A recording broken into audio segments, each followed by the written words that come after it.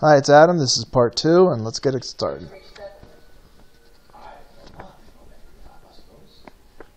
must be mistaken. Beware, my son. Federation's gone too far this time. We would never do anything without a fool understand. You assume too much. We will see. She's right. Do you think she suspects an attack? I don't know. But we must move quickly to disrupt all communications down there. Fake. Negotiations haven't started because the ambassador's out there. How would that be true? I have assurances on the chance of that. The ambassador's beautiful. Hey, is that Palpatine? Or did they just get the same guy to play 2 parts? Yeah, Palpatine. What the heck? A communications disruption can mean only one thing. Invasion. Yeah, invasion. That's what I think of when my phone when my phone cuts out, that I'm being invaded. You know, not like there's a loose wire or interference or broken telephone line or slow connection.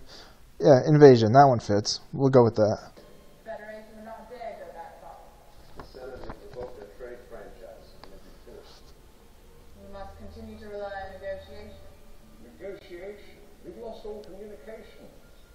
And where are the Chancellor's ambassadors? This is a dangerous situation, Your Highness. Our security volunteers will be no match against the battle-hardened Federation army. We will not condone a course of action that will lead us to war. Honey, you just got told by 2 guys that you're being invaded. You just lost your communications apparently because there is an invasion coming. You're going to have to go to war because you're being invaded. What, are you just going to sit there and wait for them?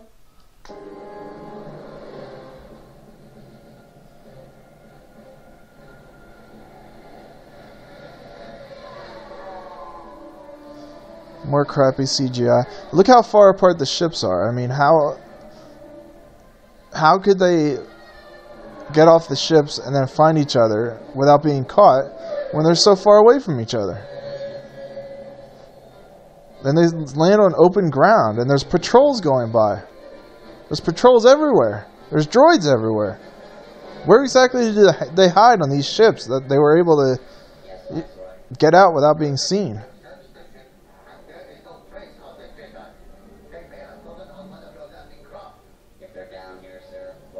If they're down here, we'll find them. So they're on high alert.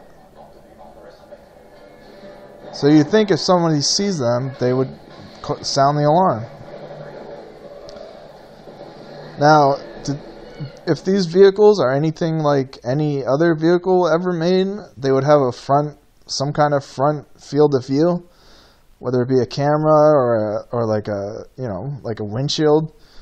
So why don't they see Qui-Gon Jinn running right in front of them? Hello? You don't see him?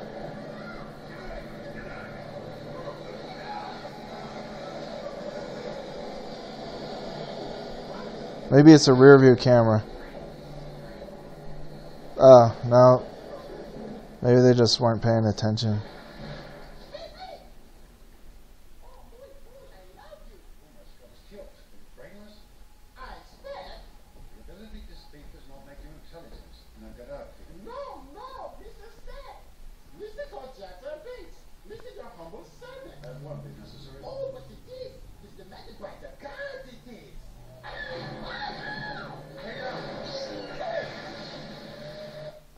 Okay, so Obi-Wan did get caught, and there's 2 droids following him. Since they're on high alert, they would have definitely contacted their superiors, and there would be a whole army of droids following them, because they just told them that if they're down here, we'll find them.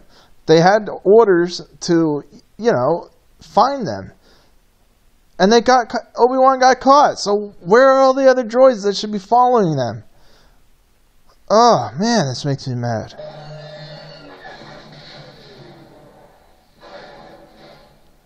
And then they just stand around like. Now notice how Jar Jar is like an inch or 2 shorter than Qui-Gon Jinn. Let's get out of here before more droids show up. More than just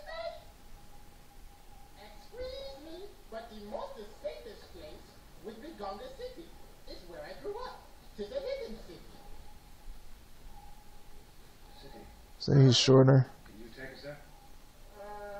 Jar Jar's shorter, I mean. No, not really, no. No.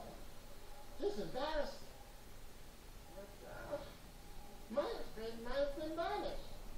Mine's forgotten. The process was a terrible things to me. Terrible things to me as me going back there. Yeah? That is the sound of 1,000 terrible things heading this way. If they find us, Oh, now he's taller. grind us into tiny pieces and blast us into oblivion. Ah. Lucifer is resting. This way. Hurry.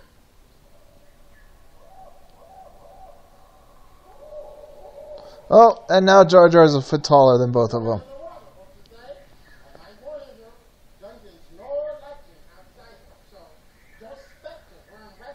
Hey, don't worry. This hasn't been a day for warm welcomes.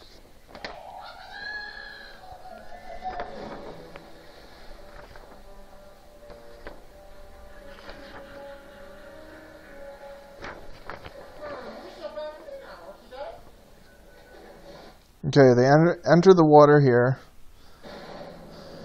Why didn't they use those breathing things for the poison gas, huh? They swim for 4 seconds and they see the city. 4 seconds. There's no way that you can't see that from the surface. I mean, they barely broken the surface of the water and they already see the city. This cheap computer graphic city.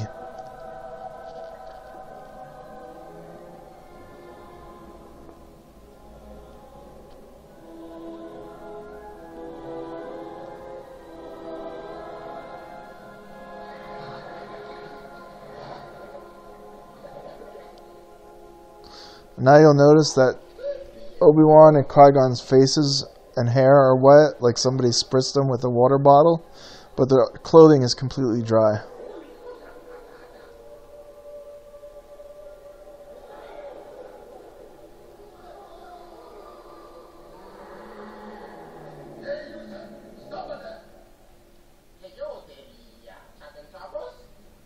See, like right there, Obi-Wan's face is dripping, but his clothing is dry.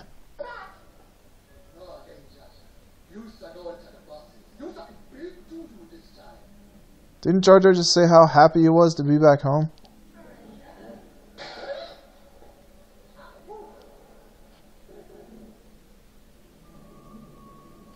And here's another thing I hate. The leader looks nothing like the other people. I mean, this is all supposed to be the same race, right? Did they just have this frog guy become the leader? He's green, for one thing. He doesn't look anything like the other guys. And he's the leader? Okay, I give up. Well, that's it. That's the first 15 minutes of the movie. This is the end of part 2.